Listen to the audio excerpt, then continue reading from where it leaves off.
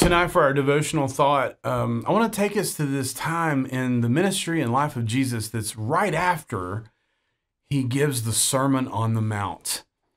Sermon on the Mount is this great, incredible sermon in which Jesus gave unqualified grace and kindness when he talked about the Beatitudes and the great lessons that he gave within it.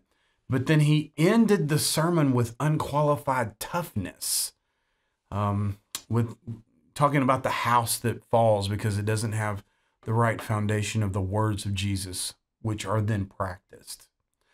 And so when we come down from, in the life of Jesus, the Sermon on the Mount into the valley where he's now dealing with people, we can also have a feeling of letdown, not just geographically, but spiritually. Because when you look at the text, you wonder, well, how can leprosy or paralysis compare to, the things that he's talked about with hatred and marriage and greed and all of those types of things? Well, isn't disease, kind of way down the list? Well, for everybody but the people who have the diseases, maybe that's true. But notice in the Sermon on the Mount that Jesus has already said he has a deep concern for people, especially people on the margins. Remember the Beatitudes themselves. And so when you look at what happens in the life of Jesus after the Sermon on the Mount in chapters 8 and 9, you have all these miracles that start to take place where he's reaching out to the furthest people on the margins of society and gradually moving in to the people who are not so outcast. And so we have this series of miracles.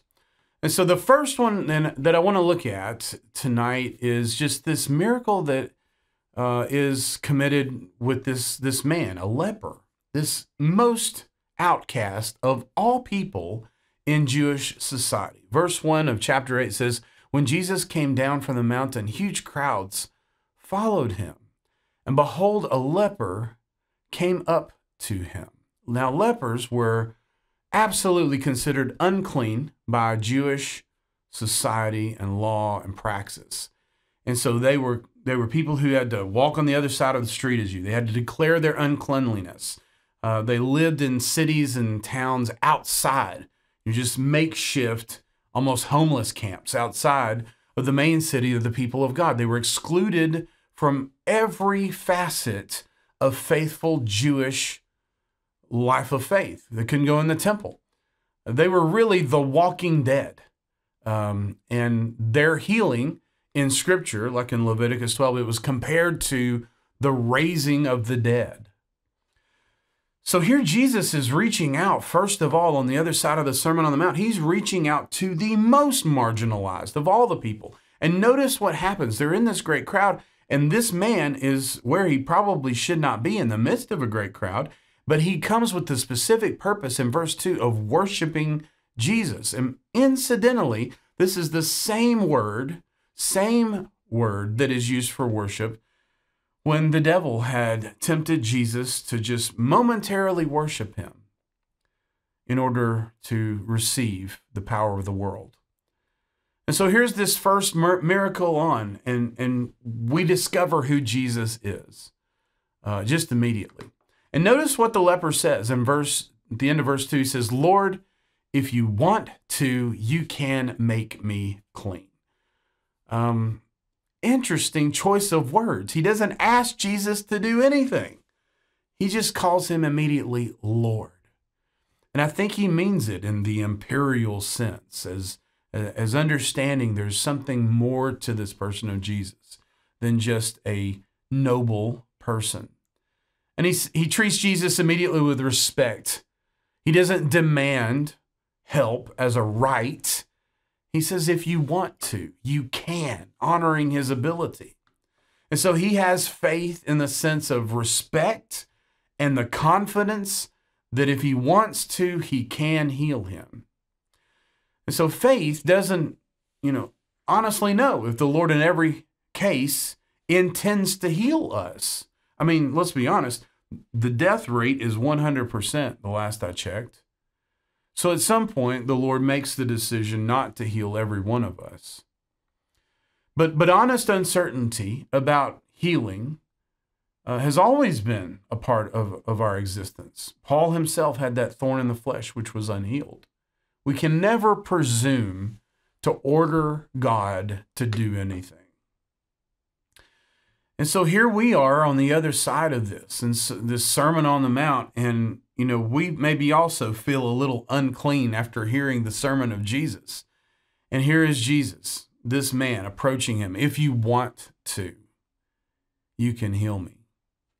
I wonder if there's a history of disappointments in this man's voice, bitterness even. But something astonishing happens. Look at verse 3, and it says, Jesus reached out his hand and grabbed him. If Jesus had stepped back and had spoken this healing, it would have been a different kind of miracle. Think about Naaman, healing Elisha in 2 Kings 5. He could have just spoken it or given him a command on how to be cleansed. But he reached out and grabbed his hands. And I believe this is the gospel on display in that grasp. Ceremonially, this would have made Jesus unclean, and yet Jesus cannot be made unclean. He is too pure, and so he takes that which would have made him impure, and he makes it pure. And so Jesus performs this miracle by his own authority. And immediately, verse 3 says, he was cleansed from his leprosy, the man was. And it's very important for us to notice it wasn't because of this own man's, it wasn't his fault. It was no limit is placed on Jesus' ability to heal. And so it says, then Jesus told him, now you be sure not to tell anyone about this, but go show yourself to the priest and bring the gift that Moses commanded so that you can be an example to them. It's a surprising conclusion to the healing. We learn Jesus has modesty here. He's not interested in attaching this healed leper to himself in any kind of way to promote him as a traveling, billboard of how effective his healings are. This healing man is to render scriptural obedience to the law. We'll just end out this little devotional tonight, and having looked at this healing, just be astonished at the willingness of Jesus to help this man, the most outcast of all people in Jewish society.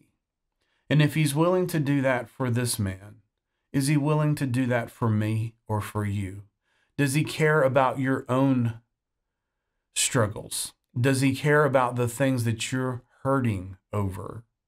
The things that you look at in your own life and you feel a little, may we borrow the word, you feel a little leprous about whatever it is. You feel unclean because of the things in your life.